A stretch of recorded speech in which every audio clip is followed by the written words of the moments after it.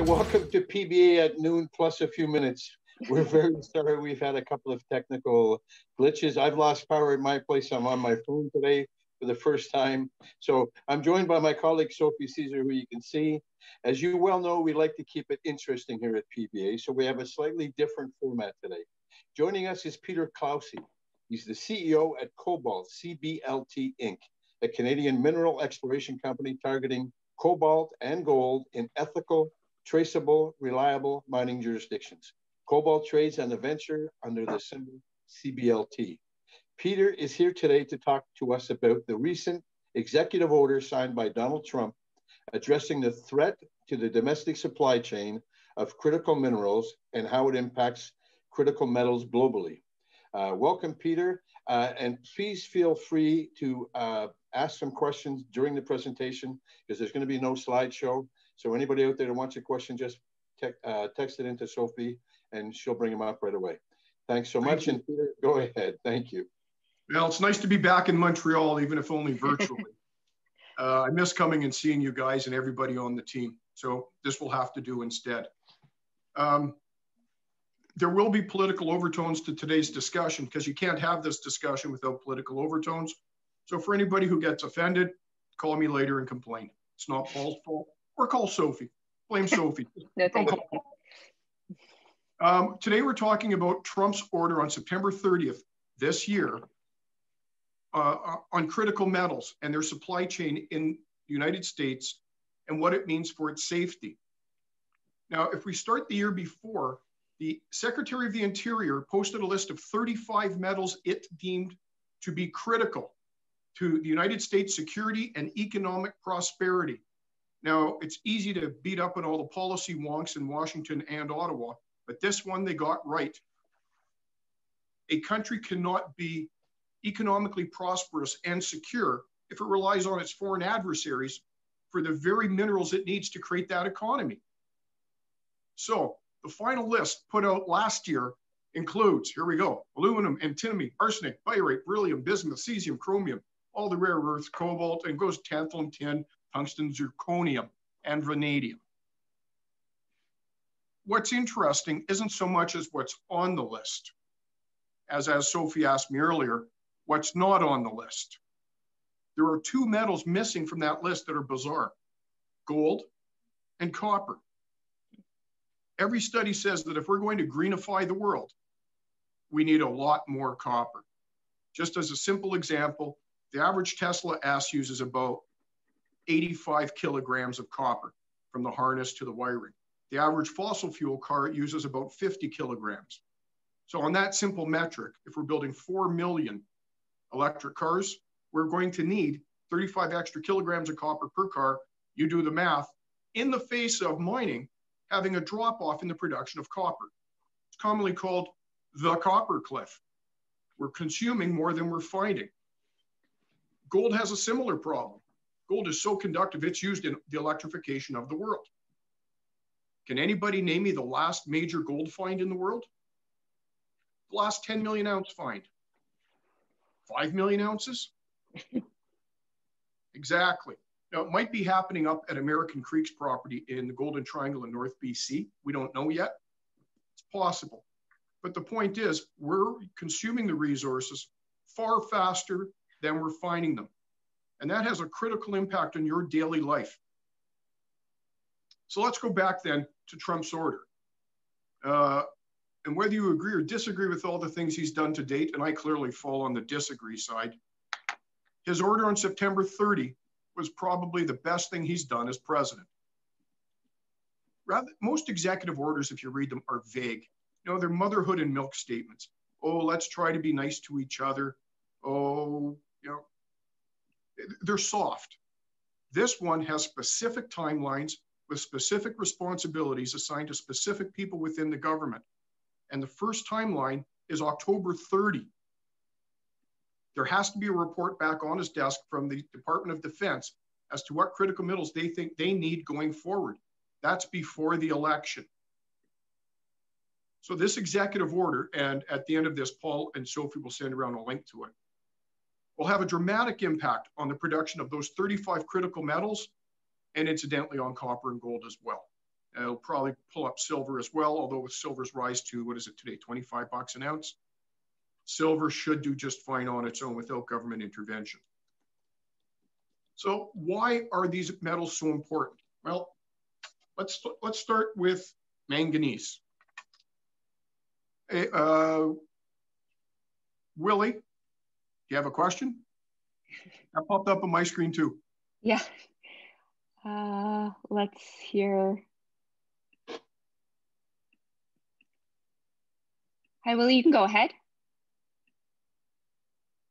It was more of an observation than a question. Sukhoi log in Russia has just been expanded from 37 million ounces to 67 million ounces. Okay, good. I hadn't heard that. That's gold. Yeah. Yeah, cool. Okay. Good. Thank you. So let's talk about uranium. We'll start there. Roughly 5% of the uranium consumed by the United States is produced in the United States. So apart from nuclear energy, and apart from any nuclear power used in hospitals, the United States has an entire fleet of ships that are nuclear powered. Now, those are small volume, low enriched uranium with long core lives. They refuel every 10 years or so. So it's not as though the ships are just going to be drifting out at sea and diving under the water. But at some point, they have to come back to an American port to be refueled. 95% of the United States uranium is imported. Canada supports about 20%. Some comes from Gambia, I believe, and a fair bit comes from Russian-controlled areas and China. Okay. So you want to ground the nuclear fleet? You just tighten the screws on the uranium supply. Similar problem happens with manganese. The United States is a net importer of manganese, with the majority of it coming from China. And as almost everybody on the call will know, manganese's primary use is as a steel additive. It makes steel stronger. You want to cripple the United States steel industry? Stop shipping manganese to the United States. It's really that simple. So some people might be asking, well, why hasn't anyone done this before? Well, I point you back to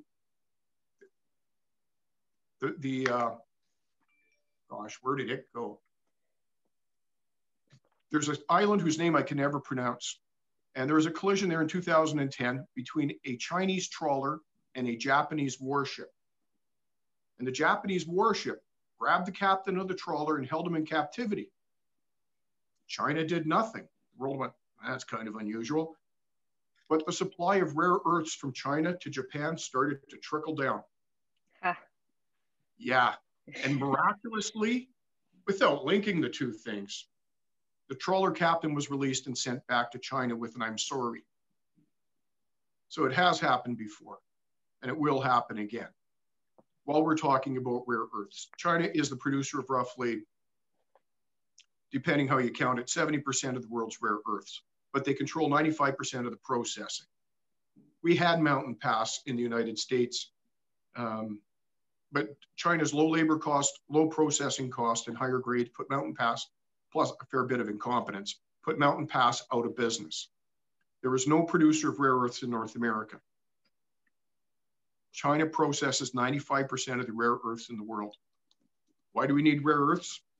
Well, if we're going to electrify the world, numbers 59 and 60 on the periodic table are vital to the creation of a stable magnet, a permanent magnet. Without permanent magnets, you can't greenify the world. By the way, greenify is a word I borrowed from an Australian friend. It really does deliver the concept of what we're trying to do here. So to greenify the world, you need the permanent magnets. And they are on the list of the 35 metals, 59 and 60, designated by the Deputy of the Interior as necessary to the nation's security and economic well-being. Peter? Yeah. Just to interrupt for a second, do you think that is the U.S. going to go to a system because of these strategic metals? Are they going to have something like a stockpile system where they have oil reserves and they have certain like basic stocks? Are they going towards this? They have some stockpiles, not a lot. Much of the stockpiles have been consumed and depleted. Just poor planning, and some would say, the American mindset of we'll always be able to get what we want. Does the agreement, or like does his executive order bring this into play, that they're going to start stockpiling some of this stuff? The executive order calls on 5 different ministry or secretaries within the US government to deliver recommendations, schedules, and very, very specific goals to achieve national security and economic prosperity. No doubt stockpiles will be part of that from all the different secretaries, but as of yet, they're not part of the EO. Okay. But now I'm guessing, Peter, that the reason for the stockpiles would be, in terms of this administration, more for, like you mentioned, national security and not greenifying the country or the world. Yeah, I don't think the heart of the Republican Party really cares about climate change, since it's, you know, it's not happening. So yeah, it's more defense. Okay. Right, appealing to that. No, the military industrial. Sorry, go ahead. Have you seen any evidence that projects are being fast-tracked in the U.S.? Like, no, not seeing that at all. In fact, you know, Idaho is such a beautiful state, both visually and geologically. It's very, very rich geologically. Permitting there is a nightmare. Unless you happen to be lucky and you're on private lands, permitting is really tough.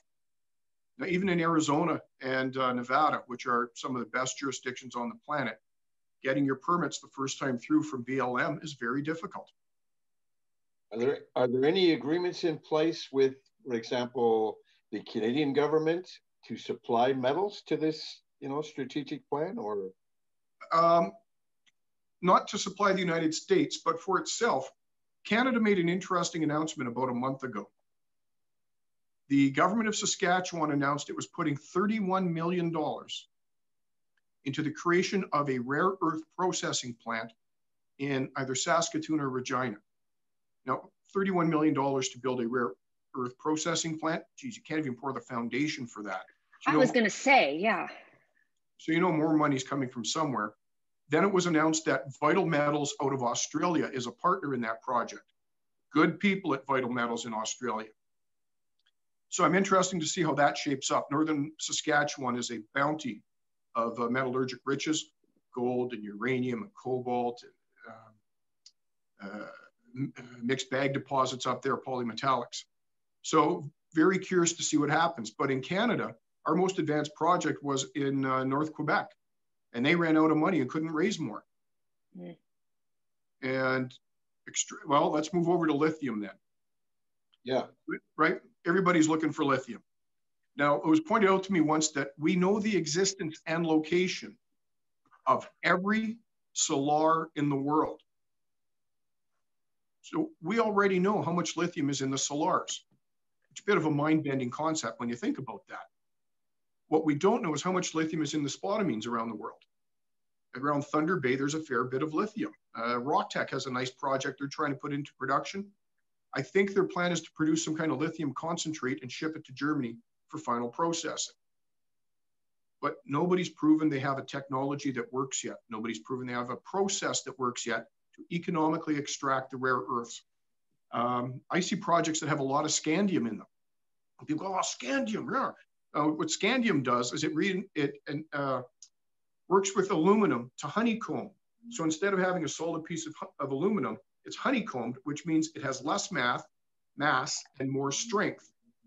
So think of any industry that wants to be stronger with less mass. Automatically, airplanes come to mind. Now think about how much fuel they could conserve. The problem is there's no proven technology to mass scale scandium. So no end user is going to invest in it. So you can't prove the technology needed to do it on a mass scale, which means no large consumer will invest in it. It becomes a circular problem. The global market for scandium was around $60 million last year. If we could find an economic way of processing it on a mass scale, scandium market would explode. That's one of the metals that's on the critical metals list. Peter, do you think, I mean, what percentage of the metals is Canada very strong in? I mean, is cobalt one of the better? Let's speak about cobalt because it's CBLT. We want to talk about a bit as well. how far away is Canada from producing cobalt? How far away are we from producing some of the rare earths? Like, you know, they run into problems like in northern Quebec and lithium. Nemaska had trouble. So what do you think is going to happen now with this is in place in the US? Is Canada going to kind of look at it and say we should be on the same page doing the same thing? I don't know if we need that national initiative. You know, mining has always been more of a provincial matter. Maybe a national initiative would help. We do get the flow-through funding, the flow-through write-off, which is a massive support to Canadian-based projects. So I don't know if the government should be doing more or can be doing more. It'd be nice if they reduced permitting and streamlined the whole process. With the election so close right now in the US, let's just leave it as a toss-up. I don't think it is, but let's leave it as a toss-up for now. But moving forward, wouldn't this really help Canadian companies that are mining for the metals that are on that list? Well, that's the end of this conversation. What does it all mean? Yeah. How does it affect everybody on this call? But you asked about cobalt. Canada's already producing cobalt, mainly out of Sudbury and out of Newfoundland, I believe, but they're out of the larger copper and nickel deposits. There's only one primary cobalt mine in the world. That's in Morocco, and it produces less than half of 1% of the world's cobalt. Wow. The rest of the world's cobalt is a byproduct of copper and nickel mining. So cobalt is difficult to find in economic quantities because you have to find an economic quantity of something else to get to the cobalt. You absolutely need cobalt in a greenified world. Cobalt is the metal that holds its magnetism at the highest heat. It's highly efficient. There's 12 times more cobalt in your cell phone than lithium.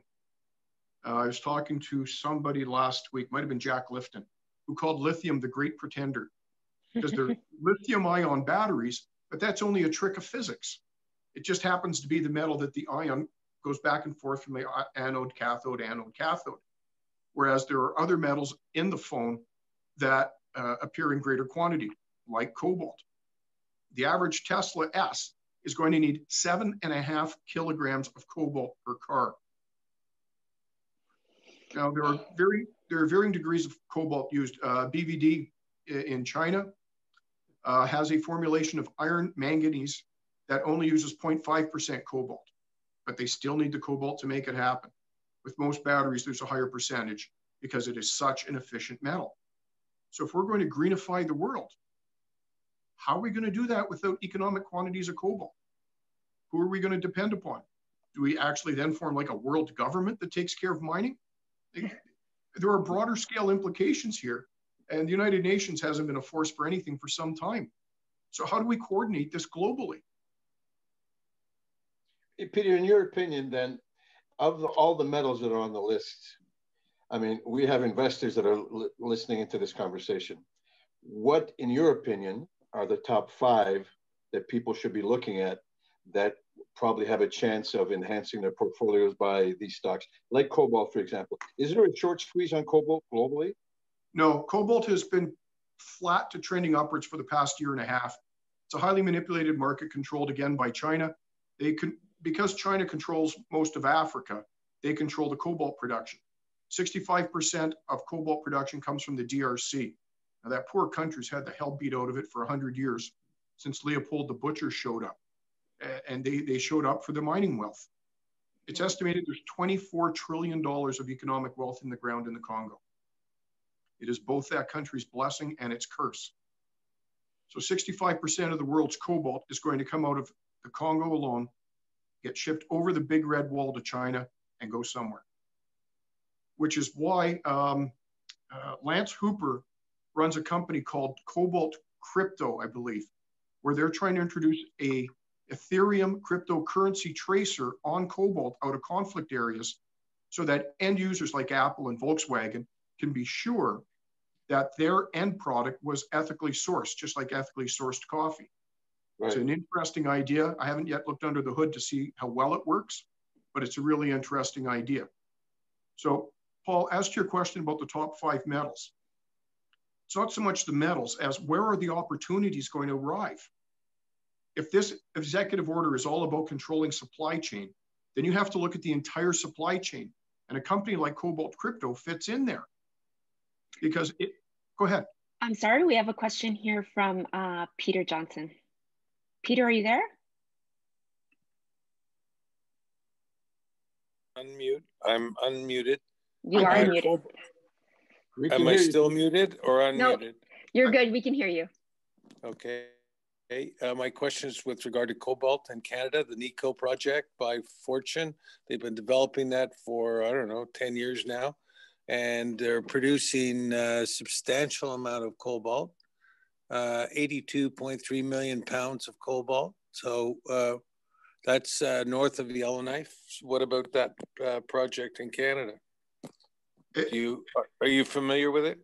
I'm very familiar with it. I know the geologist who wrote the original 43101, and I used to be a lawyer for the brokerage firm that the Gold family was part of. So I've known the project a long time.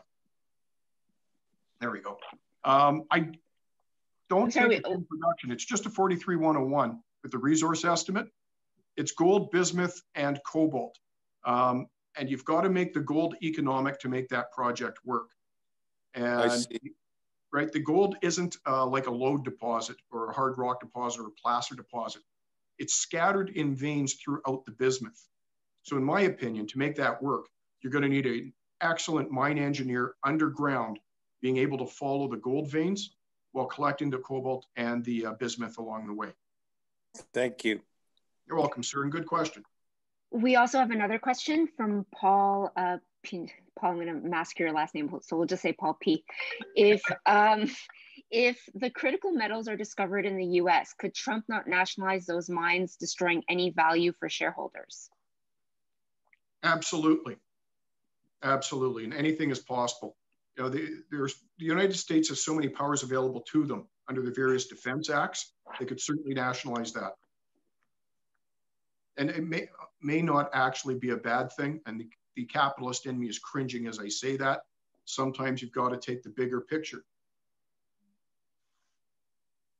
Okay, back to my question before, Peter.